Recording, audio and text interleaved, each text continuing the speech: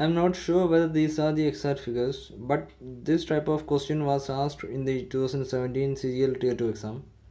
We need to find out which of these options, when added with these four numbers, will make it in continued proportion.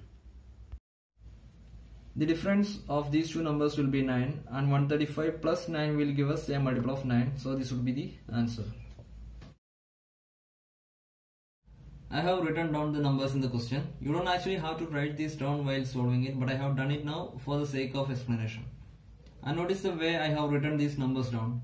In our question, 103 was at the beginning and 144 was at the end. So I have placed them here at the diagonal ends. Now this is what we are going to do. We will write down the difference of these two numbers here, which would be 32. And the difference of these two numbers will be 34. Now if we take the ratio, this would reduce to 16:17.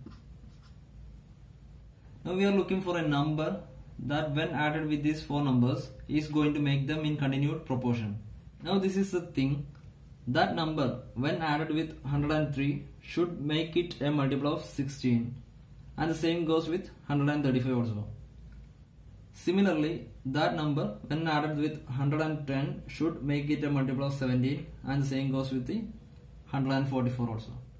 Now if we check with each of these options, we can see that only 9, which when added with 103 is going to make it a multiple of 16. So this would be 112.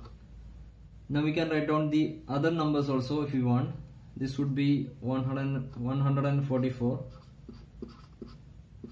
And this would be 119, and this would be 153. And we can see that these two numbers are multiple of 16 and these two numbers are multiple of 17. So 9 will be the answer here. Now instead of taking the difference of these two numbers, we could have also taken the difference of these two numbers as well. And I am going to show you that one also. So the difference of these two numbers will be 7 and the difference of these two numbers will be 9. Now if we take the ratio of these two numbers, it would be 7:9. There is nothing in common between them. Now what do I have to do? Which of these four options when added with 103 or 110 will make it a multiple of 7?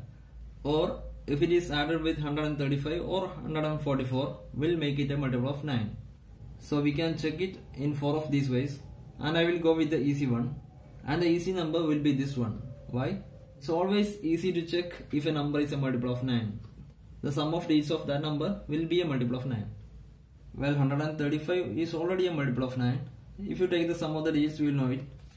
Now if it is already a multiple of 9 and we want a number which when added to it will make it again a multiple of 9, which of these could it possibly be?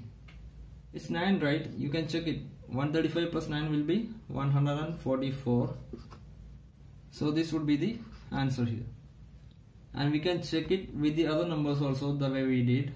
144 plus 9 will be 153. And this would be 119. And this would be 112. Now these two are multiples of 7 and these two are multiples of 9. Now I hope you have understood, and if you have any doubts you can ask them in the comment section. Okay, thank you.